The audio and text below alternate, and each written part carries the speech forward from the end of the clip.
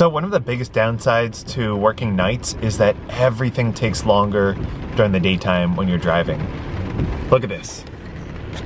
My normal commute takes about 15 minutes in the mornings.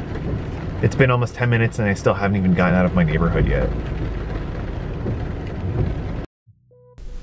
All right, it is about 4:30 in the morning right now. I'm coming up on the last hour and a half or so of my shift on nights.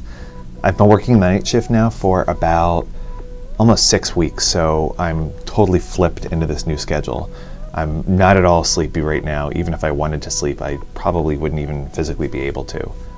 So I'm using this extra downtime that I have to get caught up on some blood work that's starting to come in for a few of my patients and get caught up on some work.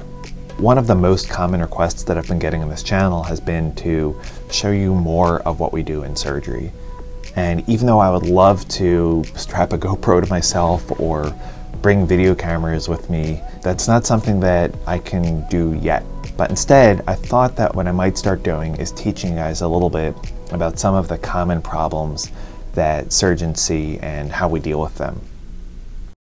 One of the problems that we see in surgery is something that's called a perforated ulcer. And when patients come in with this problem, this is considered an emergency and we have to go straight to the operating room to fix it. Now, some of the symptoms that patients complain of when they have this are usually abdominal pain, and often they'll be able to tell us exactly when that pain started, either with a sudden pop that they felt or just being able to tell that the pain had started all of a sudden. Sometimes patients will actually complain of feeling pain on the tops of their shoulders also. And that's because the nerves that go to your diaphragm also are sharing the same common nerve root with some of the nerves that go to your shoulders. When we suspect that someone has an ulcer, one of the things that we do is often get an upright chest x-ray, or sometimes we'll go straight to the CAT scanner.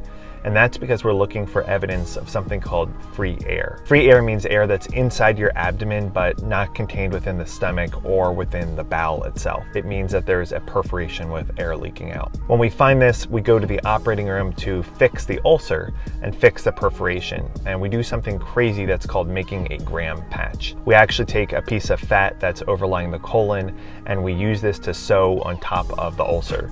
And you'll see some of this in this drawing that I have here right now. This is a quick sketch of the stomach. I'm kind of shading it in. You can see the blood vessels.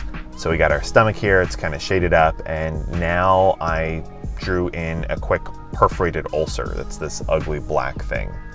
And then what I'm showing is that when we make our entry into the abdomen, we put a couple stitches across that ulcer and we leave them untied.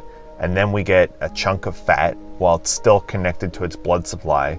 We bring it up, we lay it over that ulcer, it's like you see here, and then we tie those sutures over that chunk of fat. All right, well that's it for today. Let me know in the comment section below if you want to see more videos like this one. I'll see you guys next time.